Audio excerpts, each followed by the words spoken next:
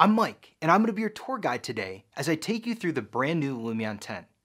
I want to walk you through some of the new features and show you how to get the most out of Lumion, and also help you understand what this program can do for you and your design practice. Forget what you've heard about rendering.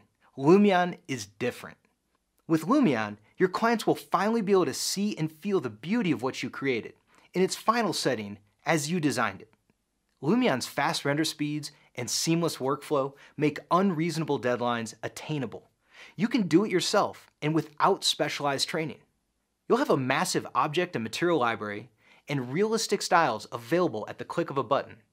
There's no need to outsource or delegate rendering anymore. You can finally regain control of your own design presentations. After all, it's your design, your space, your landscape. Only you know how it should be brought to life, and Lumion can help you do that.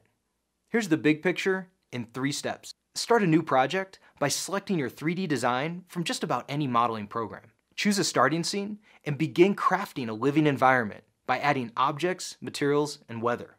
Last, render stills, videos, and virtual tours within your desired context with realistic lighting and effects. With Lumion 10, beautiful renders are within your reach. Let me show you.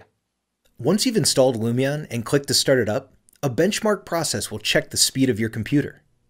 Don't ignore the recommended specs, and don't skimp on hardware. You will especially need a good graphics card to get the most out of Lumion. Let's take a look at the welcome screen. Click on the computer speed button to see more detailed benchmark results.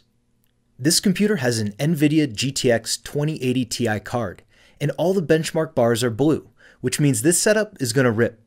You can rerun the benchmark if you install new hardware, but for now, we're all good. Click back. The News and Learning section on the welcome screen links out to helpful blogs, knowledge-based articles, and tutorials. These items update often, so be sure to check them out every time you start Lumion. Clicking the New button allows us to create a new project. You would first select a model from your hard drive, and then choose from 6 environments to place it and start building your own scene. Let's not do this yet. Click back. The Examples button takes you to 9 pre-made examples, fully textured, lit, and with several effects lists to choose from. In other words, these are render ready. They're great for exploring more advanced techniques and learning how the pros do it. Villa Van Manen is brand new. Before we continue, how about we take a peek? Click on the villa to load the scene. This scene is super detailed and pretty amazing. Let's take a closer look. To move around in Lumion, use the WASD keys to move your camera view forwards, left, back, or right. Q moves the camera up, and E moves the camera down. Hold down the right click and move your mouse to look around. A good combination which gets you anywhere is to hold down the W key and the right mouse button at the same time. Then move your mouse to steer. Let's fly around and have a look. To move faster, you can hold the Shift key down as you're using the navigation keys. If you really want to push your speed, you can also throw in the spacebar. I think we've explored the Van Manen Villa scene enough. Let's go back to the welcome screen by clicking on the Files icon at the bottom right. Don't worry, we'll get our own scene whipped into shape in just a few moments. Let's finish exploring the welcome screen. As we're building our scenes, it's important to save our work with these 2 buttons. And when we're ready to continue working on a scene, we can load it from here. Clicking on the Language button at the top will allow you to choose a different default language. My computer is set to English, but you can choose from many different languages without installing a different version of Lumion. That's it for the welcome screen. Let's jump right into creating a project. Click on the New button again. We need to import a model that we created outside of Lumion. This will be the foundation of our scene. Click on Select Model. I'm going to choose the Villa Van Manen SKP. If you'd like to follow along, import one of your own models. The process I'm going to show you works with any project. Let's start with the plain scene. My favorite thing about Lumion is that the sky is blue, the grass is green, and the sun is out. The weather options are an amazing way to see how lighting and shadows affect your design and scene. Let's go explore those options a bit. On the bottom left, you'll see the main navigation, which has 4 tabs: Objects, Materials, Landscape, and Weather. Let's dive into the weather options. It's easy to change the sun direction and height by using the dials. And you can easily control the amount of clouds by using the slider. New in Lumion 10 is Real Skies in build mode. This allows you to switch from a custom weather scenario to one of several high-quality pre-built skies. Click on a thumbnail to open the Real Skies panel to select from several cloudy days, or change the time of day with the tabs above for a completely different look. Let's pick this sunny, cloudy day, and change the orientation a bit. At the bottom right, you can access the Photo, Movie, and 360 Panorama studios.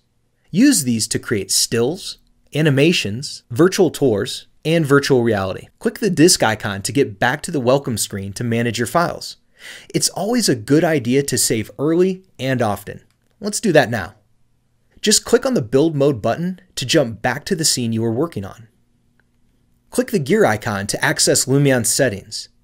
I like to keep my settings maxed out because I know my computer can handle it.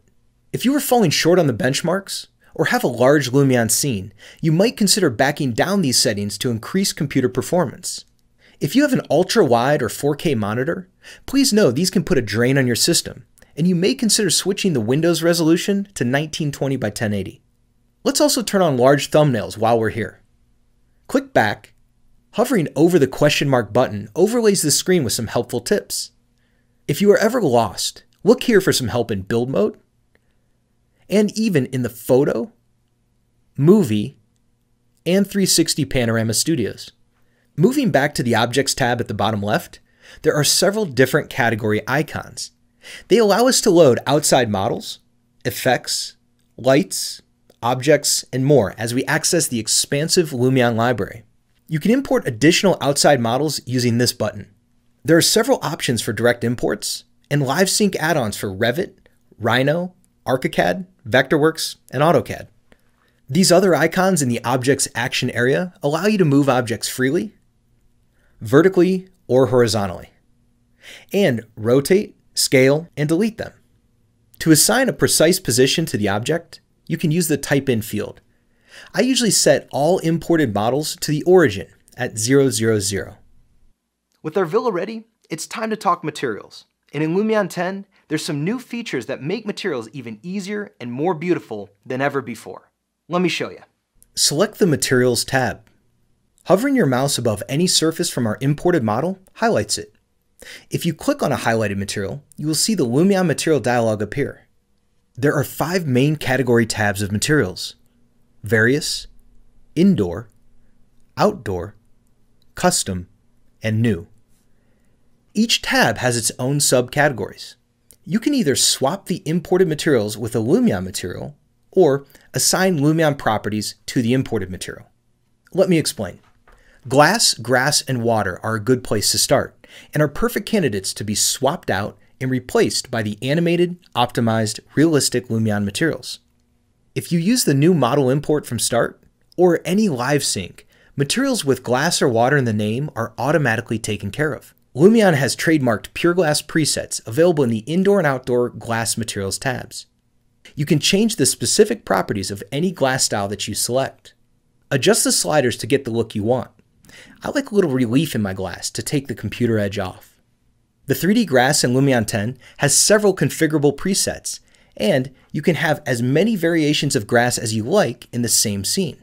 Let's click on this boring grass that's next to our sidewalk and add some landscape grass. This grass is best for large fields. Now, let's click on the front yard and add a 3D grass material. These are a little heavier, but look so good. There are 167 new displacement mapping materials in Lumion 10. You can spot these by the D on the icon. These add depth and realism to an otherwise flat surface. I'm going to swap my brick and cobblestone. These materials are so 3D, and they blend in perfectly with my grass. If you're good with texturing in your modeling program, it's easy to add Lumion properties to the imported materials. Just make it a standard material and adjust the gloss, reflectivity, and relief. There are several other tabs to adjust position, orientation, transparency, settings, weathering, and foliage. With these settings, it's easy to achieve an authentic look. If you find yourself using the same material again and again, save it to the new custom material library. For instance, after I've meticulously tweaked this brick to my liking, I can click here to save to my custom materials. I can easily apply this texture again by clicking on another imported material, then selecting my new favorite brick from my custom materials library. Click here to commit the changes. Keep in mind that in build mode, some things will look a little different than the final rendered version. For example, night skies, faraway objects, grass, lighting, and some material details will look pixelated while editing, but spectacular once rendered. This compromise between edit quality and output quality is what keeps you moving fast in Lumion. Alright, enough about that. Let's take a look at the Landscape tab. The third tab from the left opens the Landscape functions. Let's switch on the grass. Using the sliders, you can adjust the size, height, and wildness. The 3D grass materials can be pretty heavy. This type of grass is not, so it's better for larger fields. Let's start by making some mountains and rolling hills surrounding our site using the height tools. Adjust the brush size and speed here. It's best to move our camera view high up in the air because it's easier to modify the terrain at a distance.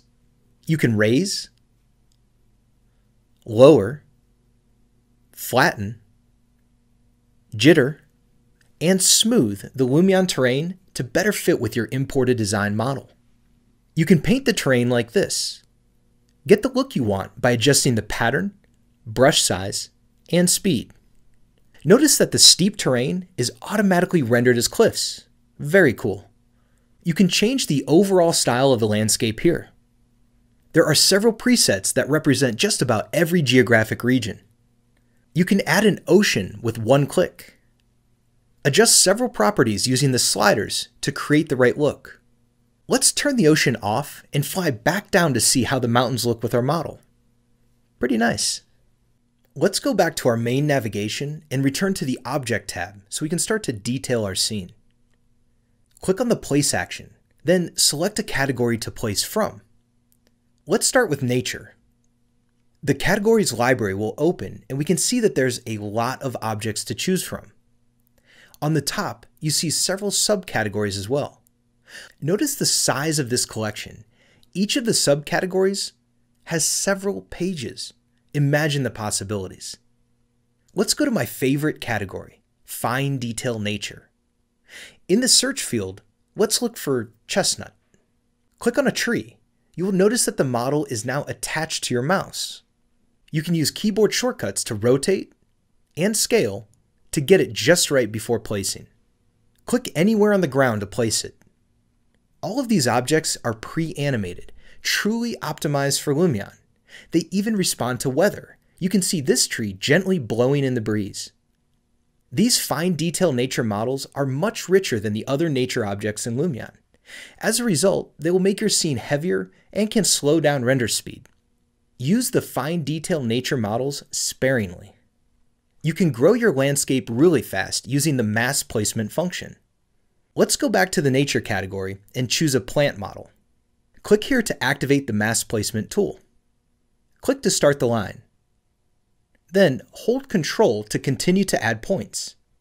This menu pops up for you to adjust the number of items, direction, spacing, and offset. You can add additional objects to the mass placement path. Click on another object in the library, then click on the plus sign. See how it gets mixed in? Click the check mark to confirm. Let's take a look at the new Paint Placement tool. Click here to activate it. Pick an object, set the density, then hold your left click and sweep your mouse like a brush across an area to place hundreds of nature objects. Switch to Erase to thin out the paint placement and achieve a more realistic result. The Select, Rotate, Scale, and Delete tools give you full control of the objects in your scene. Click here to edit all categories at the same time, or choose a specific category to isolate while editing. You can always edit an object's properties by clicking on it with the Select tool. For instance, adjust the transparency of a tree to help your design show through. If you move your cursor to the top of the screen, layers will appear. You can have up to 20 layers. I like to organize imports, lights, landscape elements, and entourage objects in each of my layers. So our scene is shaping up nicely, but I'm ready to take some photos. So I'll tell you what, let's hop back into that Villa Van Manen example file. It's a little bit more complete than the scene that we have. It's truly render ready. It puts out beautiful images. Let me show you. Click on the files icon at the bottom right of your screen. Click on Examples, then select the Van Manen Villa scene. Moving to the bottom right, the camera icon will take us to the Photo Studio. This is where you can take snapshots of the scene you've built and add effects to make a more compelling image. The interface of the Photo Studio is a bit different than build mode, but you still move around your scene with the same camera navigation controls. You can save camera locations by clicking the Store Camera button above each camera slot. Clicking on any stored camera takes you back to that spot in your scene. The numbers below get you access to additional photo sets. There's room for 100 shots. Click on the Viewer window to render a quick, high-quality preview. This feature is new in Lumion 10, and it will save us a lot of time and guesswork when adding effects. Keep in mind that the final render will be even better than what you see in the preview. Before we get into adding individual effects, let's explore the custom styles. These are truly the easy button in Lumion. Click on a custom style to get stunning results with very little effort. Check out the preview. Now, take a look at some renders of this project using only styles. There are several options, from realistic to sketchy. The FX button at the top left is the door to Lumion's effects. You can blend several effects to build your own custom style. There are several different effect categories: sun, weather, sky, objects, camera, animation, artistic, and advanced. Let's start with the real skies effect. There are 41 real skies with pre-configured skylight settings, which includes 5 new real skies at night. It takes just a single click to give your design a clear blue morning, a stormy afternoon, an unforgettable sunset, or a wondrous starry night. The sun is casting pretty harsh shadows in this scene. Add the shadows effect to turn on soft shadows and fine detail shadows. Much better. We'll add another advanced effect, reflections. This is a very useful effect for achieving more realism. Lumion invented speed ray reflections. Switching it on improves reflections without much effect on computer performance. The pencil allows you to add reflection planes to specific surfaces. These are perfect reflections, but they have a bigger impact on computer performance. I've just skipped forward, having added a number of effects to the still image. You can save your unique stack of effects to a file for later use. Then, load the effects on each camera to save yourself a ton of time and clicks. You can render the current shot or the entire photo set. Check out these final renderings. Each one took less than a minute to render at 4K resolution. Absolutely amazing. Switch to the movie studio by clicking the icon on the lower right. This is where you become a director. Your job is to tell the story of your design. Let's record a camera path. Like before, you move around your scene clicking the camera icon to store camera locations. The difference now is that Lumion fills in the camera path between the locations to make a movie clip. You can change the speed of the clip with these arrows, or double-click on the time to type a specific duration. Slower is always better. You now have better control of your camera movements in Lumion 10.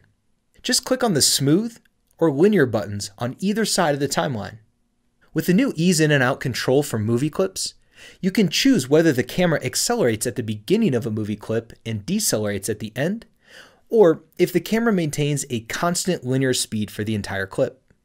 You can drag and drop to change the clip order. You can play the clips back individually or all together by clicking here. You'll see a vertical line separating the clips when you play them back all together. Click and drag on the timeline to quickly scrub through your movie. Effect stacks work in all of the studios, so let's take a shortcut and load our effect stack that we created for a daytime render. I'm going to switch the real sky over to one of the new night skies. Since our scene is now dark, let's add another effect, layer visibility. Turn on the lights inside and lights outside layers. You can add even more magic to your night sky by combining with the new Aurora Borealis effect. Tweak the color shift and brightness to get a more subtle look. If you are using this effect with an animation, you definitely need to animate the time offset using keyframes. At the beginning of your clip, click the Add Keyframe button on the time offset slider. Advance the timeline to the end of the clip, add another keyframe, then adjust the time. Click in the preview window to see a high-quality preview. This is a better representation of what your movie will actually look like. You can also click play to see the camera and effects in motion. Now, let's render the whole movie by clicking on the green button at the bottom right. You are presented with a menu which allows you to choose the render settings. Keep in mind, there's a trade-off between quality and render time. 5 stars, 30 frames per second, at full HD is a very high-quality output. You will be prompted for a file name and location. Render time depends on your chosen quality level, graphics card, and the length and complexity of your movie. This is a brief glimpse of the rendered output. In an instant, you can place your design under a northern aurora or the wondrous beauty of the Milky Way. Pretty spectacular. Now try this. Effects can also be added to the entire timeline, affecting all movie clips. Click here to select the timeline, then click the FX button. On the Advanced category, add the 3D movie effect to your animation. Render it again and check it out in the Oculus Go. Click here to access the Panorama Studio. The interface changes a bit, but the idea is the same. Move around your scene and select locations by clicking on the Store Camera button. Each location will eventually be rendered as a 360 panorama and uploaded to Lumion for sharing and viewing online, or for use in a virtual reality headset. We now have 6 locations. We will load the effect stack that we created earlier to each of the positions. Let's first render as a virtual reality output, suitable for all of the popular headsets.